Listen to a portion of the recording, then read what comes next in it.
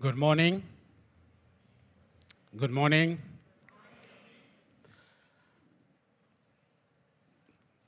When we meet someone for the first time in the church, usually I still remember, there are lots of questions we can ask, but there are two main questions we usually ask. Number one is, what is your name? What is your name? You want to know who that person is. And the second or third questions will be, what do you do for a living? What is your job? And some people will proudly tell people about their job. Others will think that maybe my job is not that excellent. Yeah. But that tells us something about what we always want to know, who we are and what we do. Work is a very significant part of our lives. It's almost inseparable part of our lives. We work. Some people will work all their lives until they die. Other people want to retire as early as possible. And our understanding about work is influenced by our culture, the place where we live, our educations, and so forth. I still remember a conversation I had with a friend of mine a long time ago. He's a Dutch. He came to Jakarta and he went to a tukang becak as a three-wheeler push biker. It was around 11 in the morning, and that guy is not working anymore. He was talking with his friends and having coffee while there were still lots of clients. They said, why don't you continue to take clients? And that man told him that I've worked from the morning. I've had enough already for myself today. I've had enough today. I don't have to work again. I will enjoy my life for the rest of the day and go home. That was a shocking thing for him because he always thinks that we work and we need to continue to work, whether we have enough or not, whether you have earned a lot or not. You work until you die. And I could see him keep working until the end. This is maybe two extremes, but probably this is speaking about views of some of us, probably. We just need to work to earn enough so we can retire. Others will think, I just need to continue to work. I hate rest. I want to continue to accumulate more, probably. Probably it's never enough for me. What does the Bible say about work? We are in the series of God's original design of this work, okay? And if you have been visiting us for the last couple of Sundays, 2 Sundays ago, we heard about God's original designs for the natural world. Last week on mankind, we are created in His image and likeness, male and female, something that is very challenging for us today. And today, I'm going to talk about work from Genesis chapter 1, 28, 31, and chapter 2, verse 8 to 17. Next week, we'll be talking about family and then redemption. Let me read from Genesis, and we learn as we go. God blessed them, men and women, and said to them, be fruitful and increase in number, fill the earth and subdue it. Rule over the fish in the sea and the birds in the sky and over every living creature that moves on the ground. Then God said, I give you every seed-bearing plant on the face of the whole earth, and every tree that has fruit with seed in it. That will be yours for food. So you can see from here that our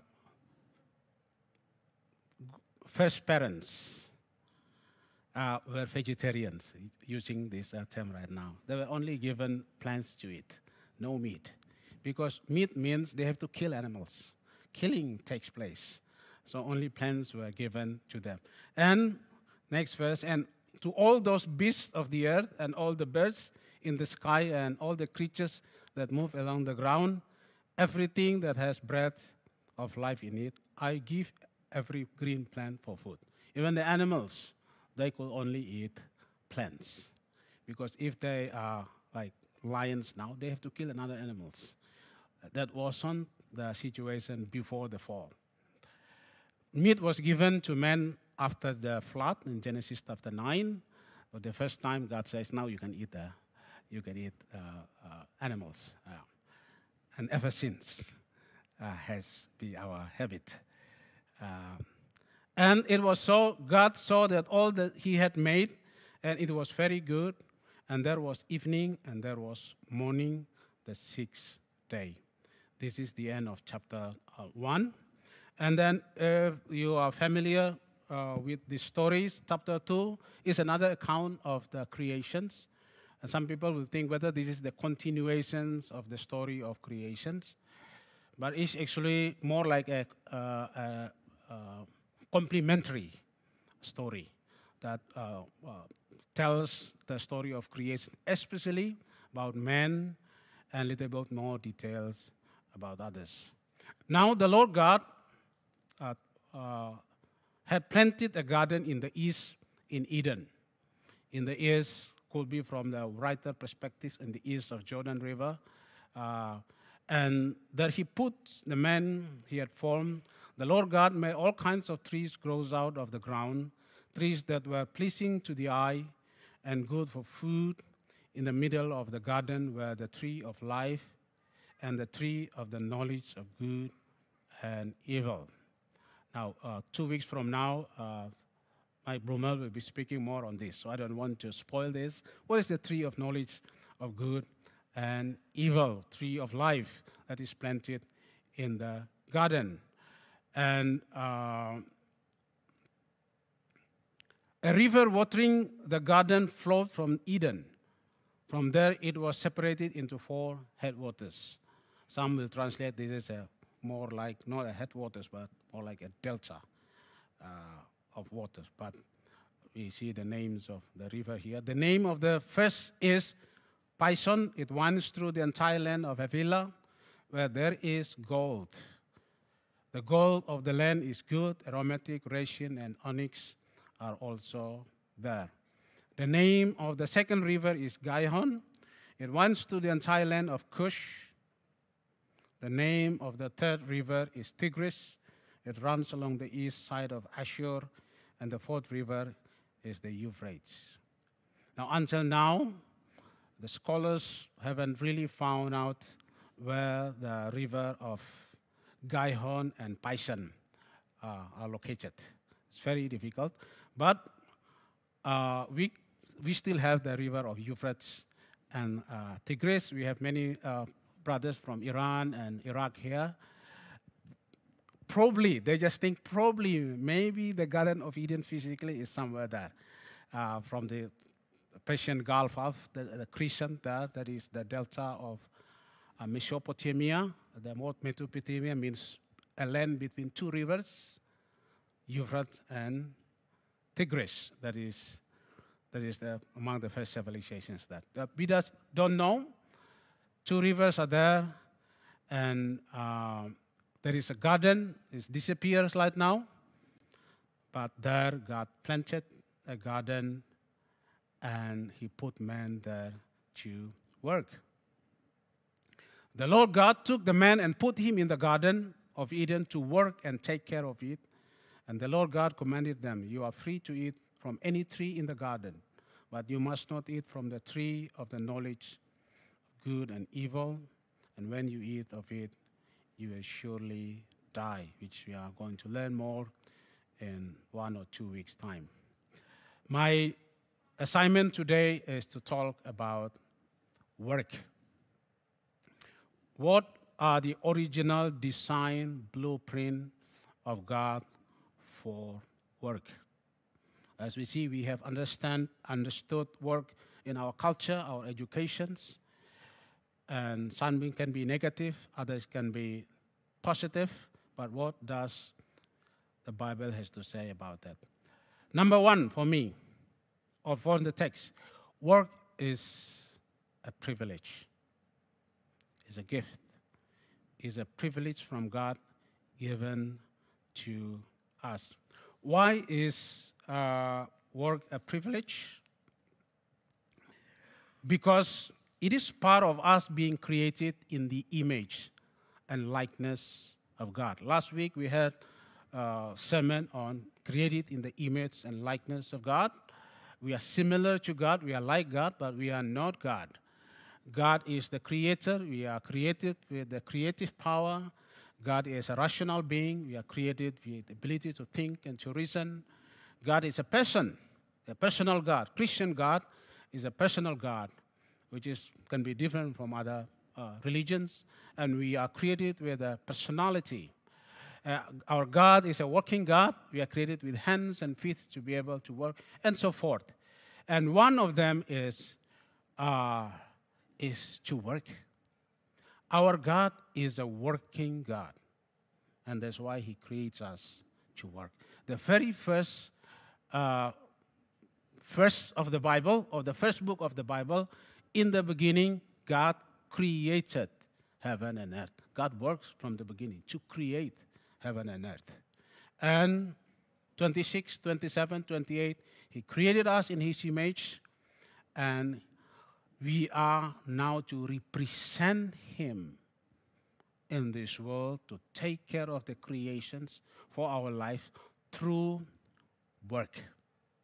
So work is a privilege, is a gift from God. It is inseparable part of us being created in His image and His likeness. In other words, if you believe that you are created in His image and likeness, work is part of that. Secondly, it is a privilege because work is given before man fell into sin. Many people will think, I have to work because Adam and Eve fell into sin. It is a consequence of sin. It is not. We just read chapter 1, chapter 2 of Genesis. God asked Adam and Eve to work already before the fall. Adam was given task to name all the animals in chapter 2, verse 17, because he represents God over the creations before the fall. In our group, some of men, some for the first time, last season we had in the men's group a man and his work. Some for the first time heard that actually work is not part of the sinful world actually initially. It is from the beginning given to us. So we could say that work is holy. Work is sacred. Work is noble. Work is good. Work is a privilege. It's an honor for God, for us, to be given this privilege. So why there are so many problems in the world right now with work? It is because of sin. We could see in Genesis chapter 3, we can learn more later on, but the difference is the intensity of work before the fall and after the fall is not a difference. We have to now work harder to earn a living. God says to Adam, because you listened to your wife and ate the fruit from the tree about which I commanded you, this is a special case only because Adam was asked by his wife to eat the fruit. It is not a general principle where we are not to listen to our wife. That will be a great problem if you don't listen to them.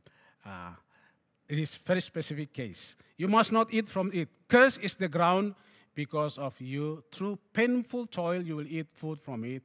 And all the days of your life it will be produce thorns and thistles for you, and you will eat the plants of the field.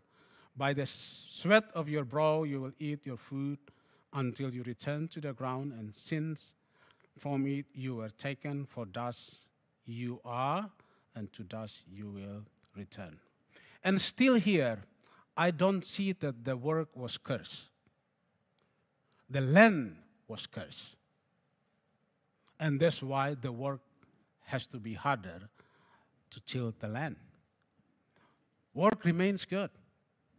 And yet, now we can see problems in the world because work is done by sinful people with other sinful people. Work is done in the broken world, in the sinful world. That's why sinful people trying to exploit other people's.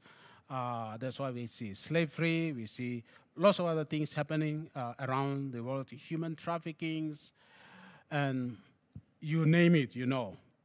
It is because work is done by sinful people in the sinful world. But it was not meant from the beginning. And I don't read here the work was cursed. The land was cursed, and that's why man has to work harder for that. So this number one, work is a privilege. Tomorrow morning when you wake up and you still work, thank God. It's a privilege given by God for me to work. Number two, work is worship. When you study the Bible, read books, you sometimes come across something that completely changes the way you think about many things. And for me, this is one of them. When I discover that actually work is worship. It is in Genesis chapter 2, verse 15.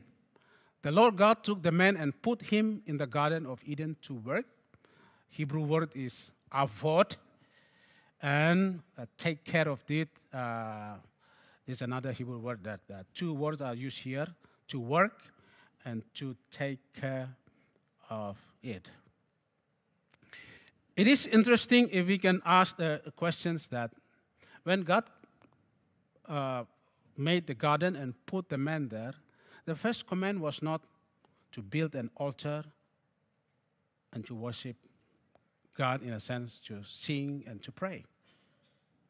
Interesting. Not to build a tabernacle or temple, but the first task that was given was to work the land, to work and to take care of it. So our first grandparents were gardener, farmer.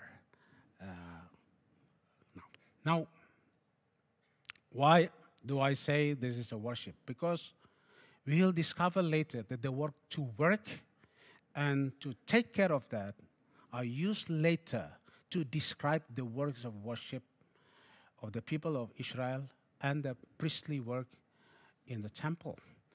For example, I will read in in Exodus 3:12, when God says to Moses, I will be with you, and this will be the sign that to you that is I who have sent you. When you brought the people of Israel out of Egypt, you will worship God on this mountain. You will worship God. The same word is used here. The same word, avod, is used there. And for the rest, you read in Exodus, Numbers, anytime the word to serve God, to worship God, exactly the same word is used. And even more, these two works, to work and to cultivate or to take care, are exactly the same word used to describe the priestly work in the temple. You can read in Numbers chapter 3, verse 7 to 8, Numbers 18. To keep the temple, to serve, to minister is the word being used, is to minister God, to perform the service, to serve, and those kinds of things. This is amazing. Work is worship. When Adam and Eve, they worked on the land and take care of that, they were doing that to obey God and to worship Him, to glorify Him.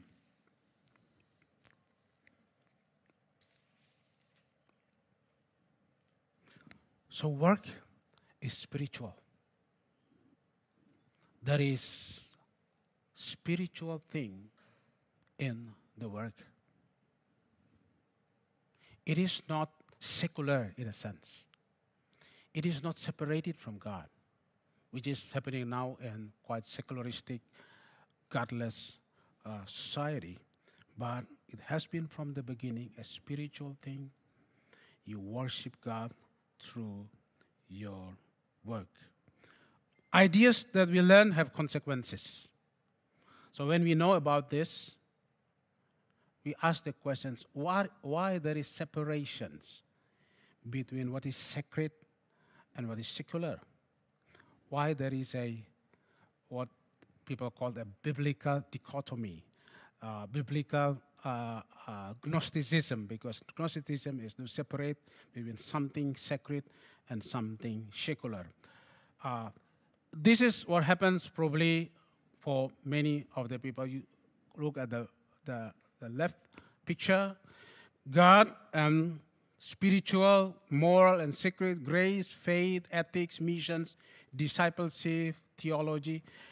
God is only cares with that. And the other side is work, business, money, politics.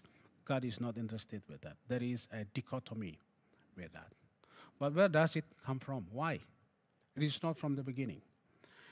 Church historian has found out that actually this is coming from probably the early or end of 3rd century through the writing of the early church fathers.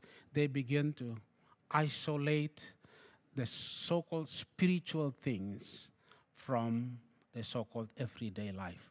When they begin to build monasteries and living in a monastic life, they withdraw themselves from the public to the desert, and they build the building themselves and isolate themselves with that. There are lots of good things happening there, but then people begin to see that there is a separations.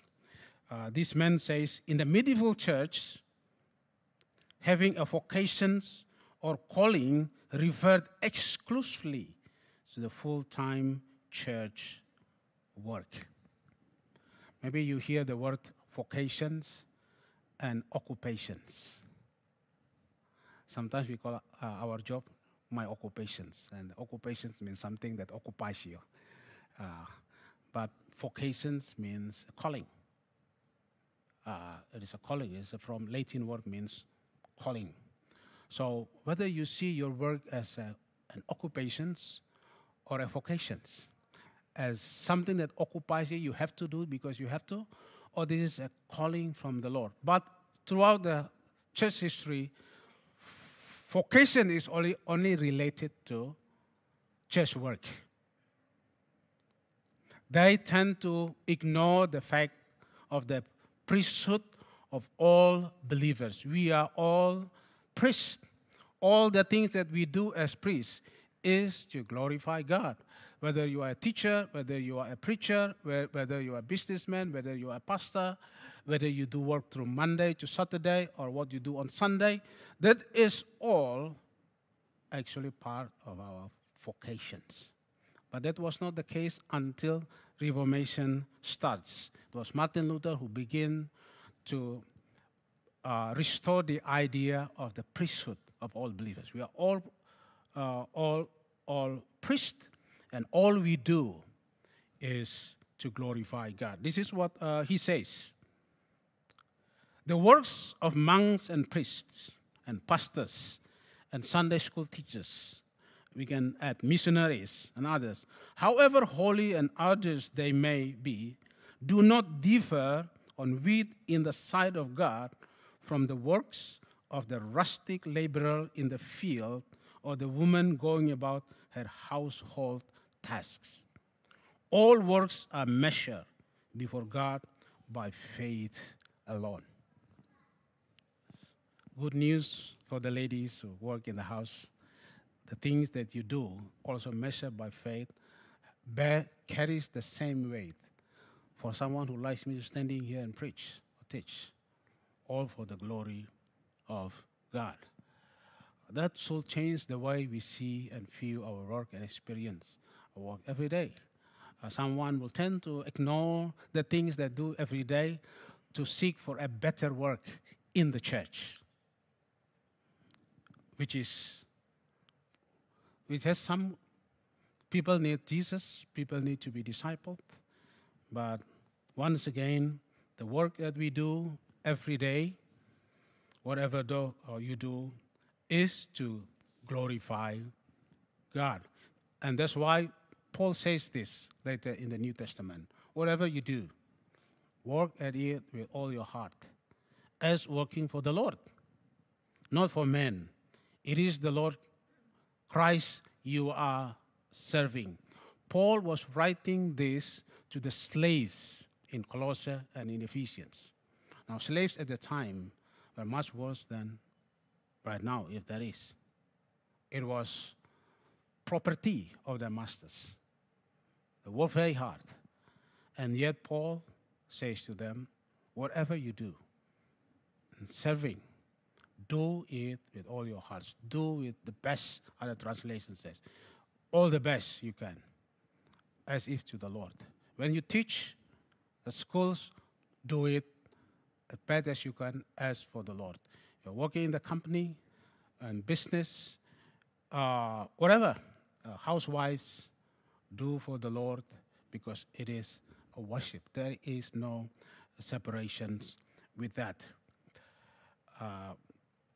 Martin Luther King Jr. says something like this. If a man is called to be a street sweeper, he should sweep streets like Michelangelo painted, or Beethoven composed music, or Shakespeare wrote poetry.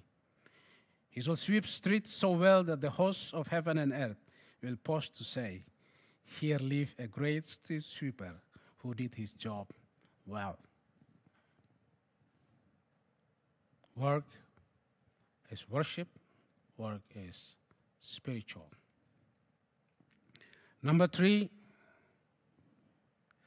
work is a steward of God's creation.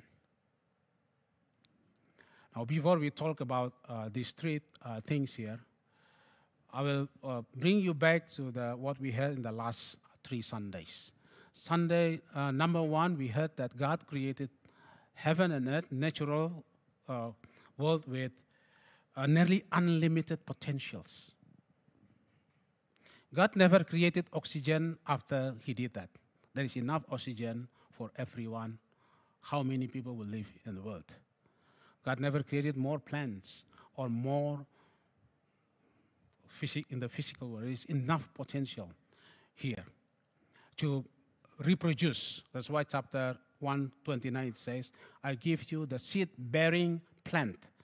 There is a power of reproductions there. That is number 1 we learned first Sunday.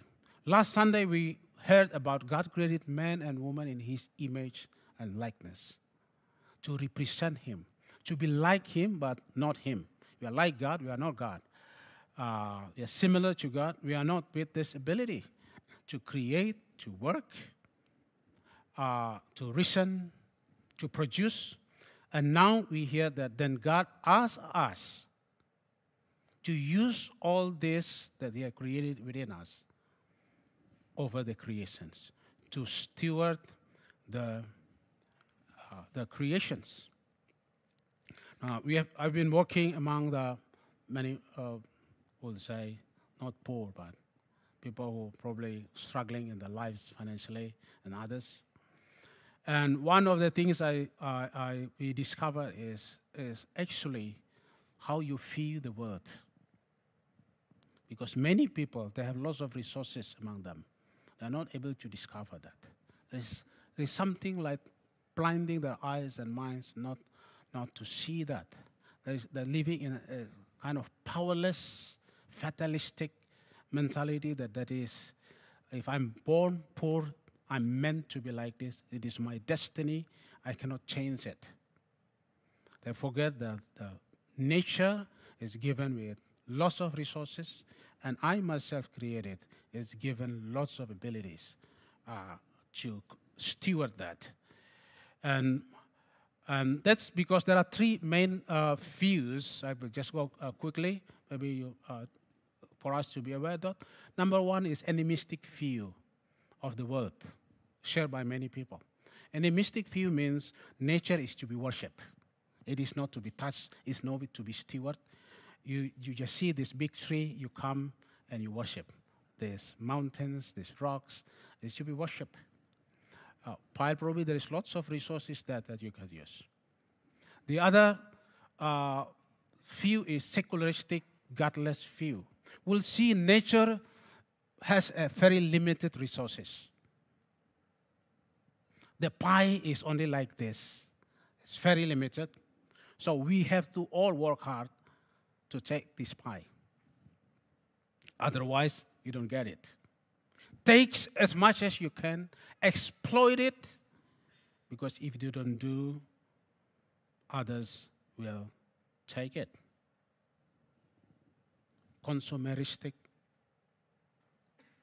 exploitative view of the world around us.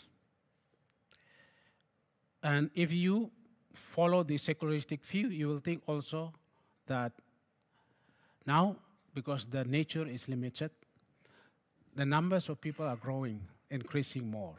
So what we do, whether we try to increase the numbers of resources or we kill people. I saw one documentary. One guy who loves the nature so much, he said, I feel trouble to see many people. We should do something with this. This is a real one. We should do something with this. We have to get rid of people less and less so we can share and enjoy the nature more. That is a secularistic, godless view.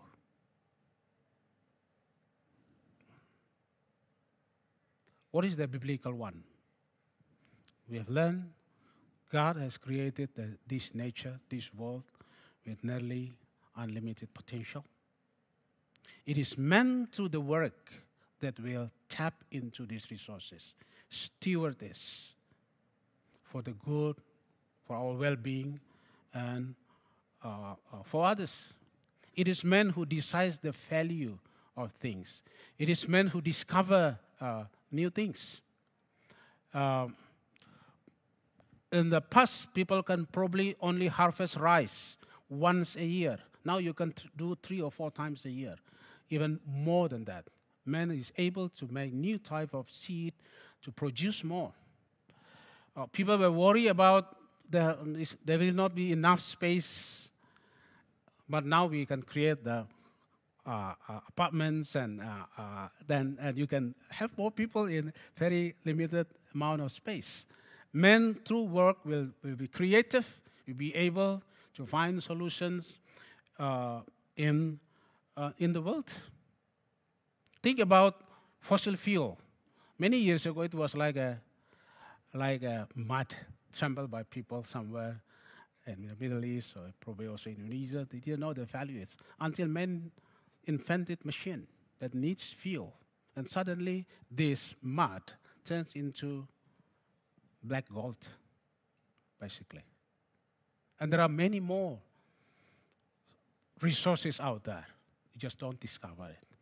So we are called through our work to steward God's creations, and the Bible says to be productive and flourishing. Multiply, increase in number, fill the earth, subdue it. It is to be productive in our works. To protect, Genesis 2:15, to take care of that. Not to be exploitative. Not only to take, but to give, to be contributive to men. To protect the man who works, not to take advantage of the weak and the poor in our society. And to bring provisions. We work to provide for us, for our family. That is it. God has given, He says, I give you all the seed-bearing plants for you. But seeds alone cannot bear anything until the hands of men take it, plant into the land, into soil, and will grow and bear fruits. That's why the Bible says in 1 Thessalonians, if someone doesn't work, he should not eat. You have to work. The potentials are there. We are called to work, and God provides us through work. We had last week, we pray, give us our daily bread. But the bread will not come directly from heaven because there is bakery. There is someone, a farmer, to farm wheat, and we will transfer to someone else in the bakery to bake bread, and will come to our hands. Everything that we enjoy in life comes to the labor or to the work of something. So tomorrow when you go to work, you see, I want to be productive, to flourish. I want to bring some protections if needed. I would like to work to provide, not only for myself, for my family, but also for others who are in need. Now we live in a chaotic world right now. Lots of things are broken. It is not an ideal as in the Genesis chapter 1. So part of our work is to bring a redemptive work. Redemptive work, to reverse all the curses, all the things that are broken in the world, and there are lots of lessons about that. I believe many here have gone through that. How can we view our work to restore someone's life, to restore someone's dignity, to change the community, to bring bright future to someone starting from our family.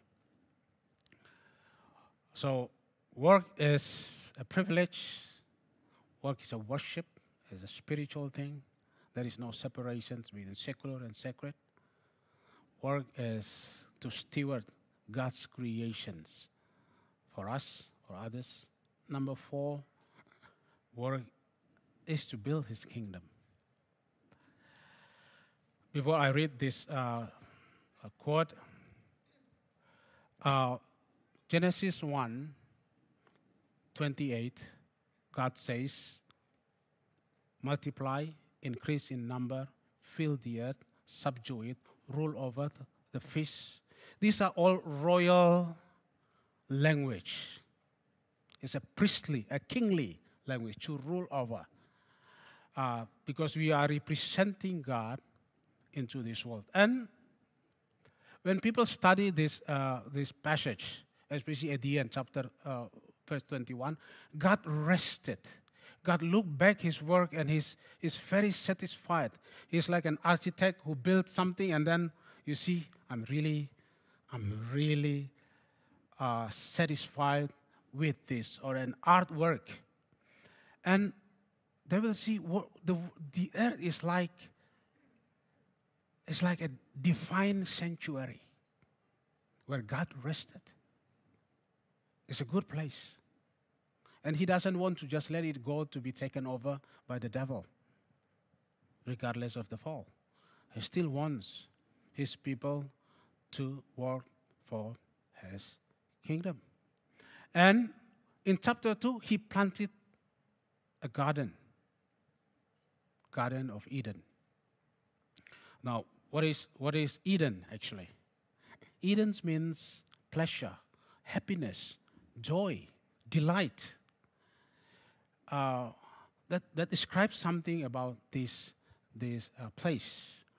And Greek translations for Eden or garden is paradisos, from which we have the word paradise. So it was a paradise on earth. God dwells there. God dwells there and had harmonious relationship with man and woman.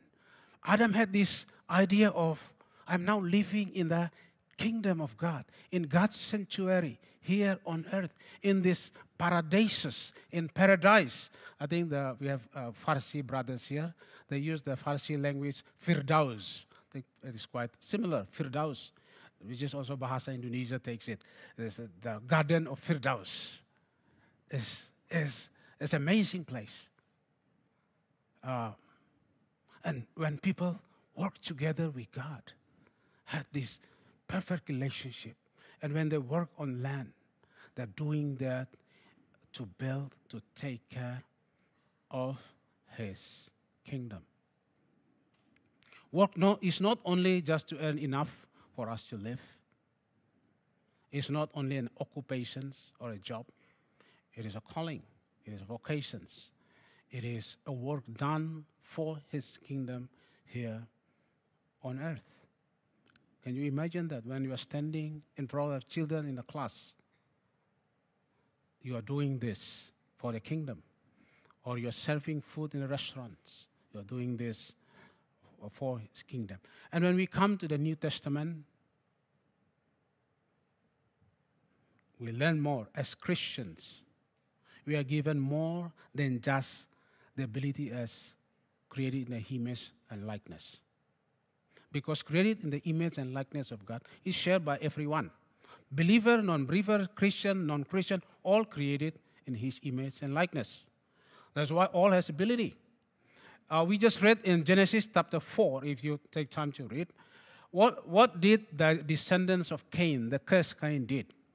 Amazing. They discovered civilizations. They were the first inventor of metallurgy, or they were the first one to build the cities, to locate the animals. They work with music instruments. They are descendants of the cursed Cain. But how can the cursed generation could invent and create these things? Because they were given this ability as created in the image and likeness of God. Every one of us will do it. But in the New Testament, as believers, we are given something more. We are given gifts of the Spirit. We are given talents. We are given, through prayer, we can connect with God. We are given signs and wonders through prayer. All these extra abilities only given to believers. For what? To build his kingdom. To build his work here on earth. That's why Richard Pratt says, take the portion of my kingdom. It is God saying, I'm making your steward over your office, whatever it is. Your workbench, your kitchen stove. Put your heart into mastering this part of my word. Get it in order. Unearth its treasure. Do all you can with it. We don't labor simply to survive. Instincts do that. Instead, God has given each of us a portion of his kingdom to explore and to develop to its fullness. It's amazing. Can we imagine that every single Christian will see his job, his vocations, as a way to expand the kingdom of God here? Even as a housewife here, kitchen stuff can count. So there are 4 things. Work is a privilege. Work is worship. Work is to steward his creations. Work here is to build his kingdom here on earth. In Ephesians 2:10, God says, I have prepared good works for you in advance to do. We read Ephesians 2, verse 1 to 10. 1 to 9 or 1 to 7 talks about we are sinful people. We are created anew in Christ, which is purely the gift of God, grace of God. We don't deserve it. We are created anew. We are sinful. But after we are created or recreated, we are now given the good works to do. God follows through the same pattern like in Genesis chapter 1. He created us in his image and likeness, and then he gives us work to do. Spiritually, now we call it spiritually, we are recreated anew as a new creation, and we are given good works to do for his kingdom. Before I end, I will still need to talk something that probably you will ask, these questions. What about rest and retirement? Rest and retirement. I mean, some seniors here will look forward to their retirement days and retirement years. Many people will hug so they can retire early and what, probably lay on the beach. Rest is biblical. We read from Genesis 1, at the end of the creation, God rests. And when God rests, man begins to work. And in a sense, we read that there is no evening. 7th day, there was only morning. There is no the other part. So some will say God is still resting until now. He has given his mandate to us to continue to work on this earth. You will say, I've done my part to create this and provide this. Now you work. But 7th day, he rests. That is the pattern in the Old Testament, 10 Commandments. You rest 1 day a week, which is biblical. And even the festivals of the Jewish people in the Old Testament, lots of festivals, religious festivals. And some festivals can last for 1 week. No work. You just rest for 1 week, eat and drink. So it is good. It's good after the harvest that we spend time to enjoy the harvest, the result, the fruits of the work. So if you are the one who don't want to rest and continue to work 7 days a week, 20 or not 24 hours, maybe you work until you feel asleep, it is good always to take rest. But there is a limit of time. Maybe some of us, we just want to rest as much as possible. I read one interview where one lady says, I don't have dream job. When he was asked, what is your dream job? I don't have one.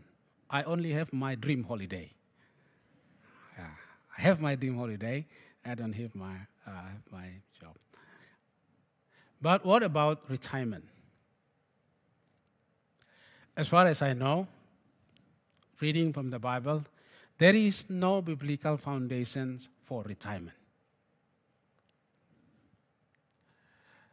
You can stop working from a company or so, contract work, but we are not to retire. So how do we do that? Every one of us can always continue to work in different roles in the church, in our society, in the family. Maybe after you finish your full-time employment, you can become mentor for younger people. You can write books or do something you have been passionate about but didn't have time because of the workload all these years. I don't see any of that. Moses worked until he was promoted to heaven. Paul works until he was taken back to heaven. Everyone works until they were. Revelation 14 speaks about when we have this physical death, we are resting from the labor here. But the question also will be, in the eternity, what will we do? Are we only sleeping there in a new heaven and new earth, have nothing to do because we will be there forever? Or there is something for us to do there? Revelations will end. We start from Genesis, we'll end in Revelations 22. In many cases, Genesis 1, 2, and Revelation 22 are very similar. There is river there. There is tree of life. If you read in chapter 22 of Revelations, so the history of the Bible starts from the garden and will end in the garden city of Jerusalem. And what happens there when we are going to be with God forever? Bible says, no longer will there be any curse. The throne of God and of the Lamb will be in the city, and his servants will serve him forever. We'll serve Him there in eternity, a new heaven, a new earth. We'll continue to work, but probably work that is not cursed, work that is initially planned by God, work in the perfect garden, the garden city. So if you look forward to that, that's amazing. Our work now is to prepare us for that. Now, I hope you that through this, tomorrow morning, probably when you have to wake up on 4 a.m. in the morning to go to work, you'll be, thank you, Lord, that I still have this work to do, this job to do. And I will enjoy the traffic in Jakarta going to work. I still have this work. This is a worship. This is when you are contrasted with very difficult clients and customers. You say, I'm serving the Lord to this. Give me wisdom to deal with that. So understanding this will help us tremendously to change the way we view our work and our daily life. Let's bow down our head. I will call the worship team to come forward before we finish with the response songs. To take a few minutes to think about first, how do we view our work?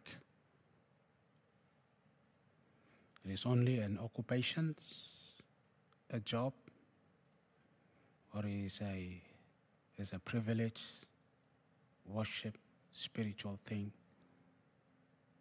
and also to build His kingdom. Do you enjoy your work? Or you might think this is a burden for me.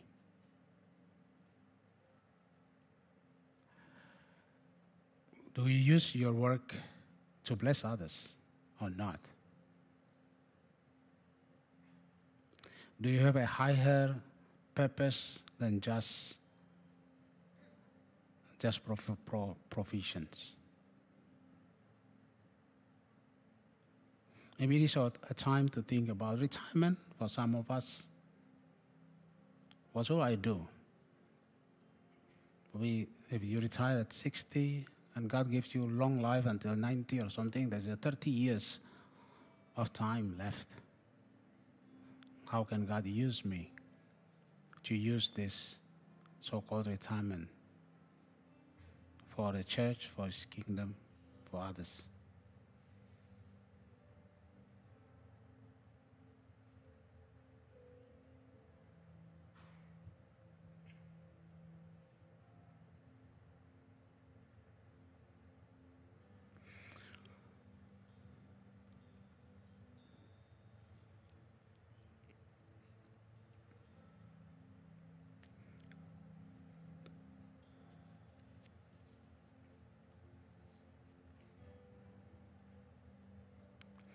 Father God, we are so grateful to be reminded from the scripture that it's a privilege for us to work.